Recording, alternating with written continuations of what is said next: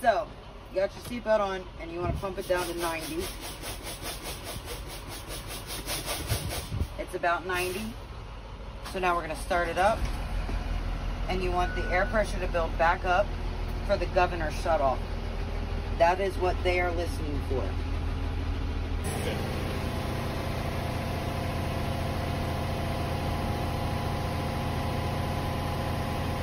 Governor's working. So now we're going to turn the bus back off.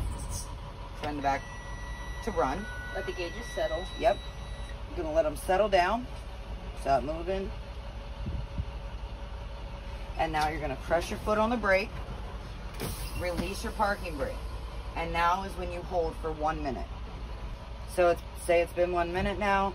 So we know that we have not had any loss of air pressure. So now what we're going to do is we're going to test our alarm and to make sure our parking brake engages. So in order to do that, we're going to fan out the air. First is going to be the alarm, and that'll be coming on right around now. And the next thing that's going to come on is your parking brake will engage, and that should happen right about now. And then now we know that our alarm is working for our low air and our parking brake is engaged. So at this point in time, what I'm going to do, start the bus, because I need to build this back up, and while I'm waiting, I'm going to step off the bus and unchalk my wheels. Okay.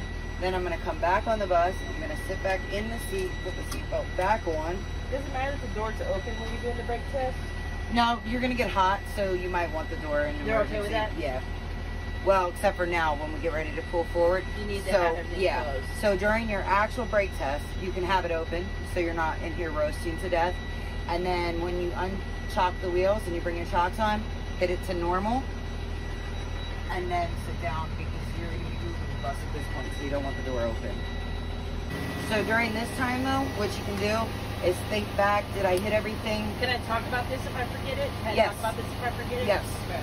So if you forgot anything at this point in time, you can say, you know what, I did forget to mention while we were out there, and we can either go back out, or I'm going to mention it now, is I forgot to mention that my windshield is clean, clear, and unbroken, and there is no stickers obstructing my view, and I forgot to mention my mirror is securely mounted, and it's set to where So now our tanks are filled, so now what we're going to do is first we're going to test and make sure our parking brake is held.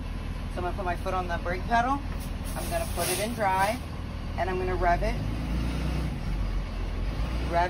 My parking brake did hold, so now I'm going to put it back in neutral. I'm going to release my parking brake, and I'm going to test my service brake. So I put it in drive, I'm going to pull forward a little bit, brake, pull forward a little bit, brake. I know that that held, it did not pull to the left or to the right, and now my brakes test is completed. Now I'm also going to finish this test by saying that my horn is in working order, so now I'm done.